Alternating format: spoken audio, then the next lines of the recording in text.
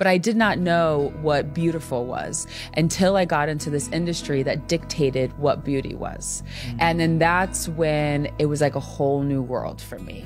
And I moved to New York at 17. I had modeled all through high school, and I traveled the world. And even when I got home from Paris a lot of the time, my mom would still be like, "You have to mow the lawn, Ashley." Like, this is how I was raised. I was like very humble. She's like, "I don't care how much money you just made. It doesn't matter. You still have to babysit your sister." So I was like, okay, great. Well, thanks, Mom. Everybody in Paris loved me. It was interesting because it was like two different parallels of what beauty is. At home, my mom raised me to believe in myself and that my exterior had nothing to do with my worth. And she raised my sisters the exact same way. She never looked at herself and degraded herself in front of the mirror, never said she needed to go on a diet. She was very strong and adamant about those things. And that kindness was the most beautiful thing that you could wear. And then I'm in this world that is only based off of your exterior, that is about your worth with your your size to hip measurement, with how beautiful your hair is, what your eye shape is. You know, you're not supposed to have a voice as a model. There's so many, it was just very strange to me.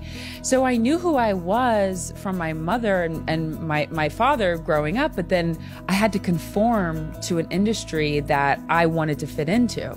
The reason I think I wanted to fit into it because it was a whole new world. It was like tasting a new piece of candy. People offered, obscene amounts of money. They offered you to feel like you were in. They offered you the opportunity to be cool. And those are things that I had never felt afforded. And now it's like, oh, do I want those things? What do I have to do to get in? And you start to see yourself kind of make changes in your own belief system to fit into an idea or an ideal that was set that doesn't need to be. And that's exactly what happened. It was just kind of this like messy spiral downfall where I had to catch myself really quick before I fell into it.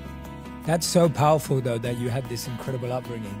Like, Thank God I did. Yeah, like your relationship with your mother and just how she spoke to you about beauty and your family. And I think that that's so unique and rare today as well, because I know a lot of people who'd actually say, because of the way I was raised, that's where a lot of my insecurities come from. I know, because as opposed to their strengths. I talk to a lot of moms and I always tell them, like, how are you speaking about yourself in front of your kids? Oh, wow. Because that's how your kid is going to actually think of themselves, because they know they're a product of you. Yes. Whether they're adopted or whether they are actually physically yours, there is no way that they're going to look at themselves any differently.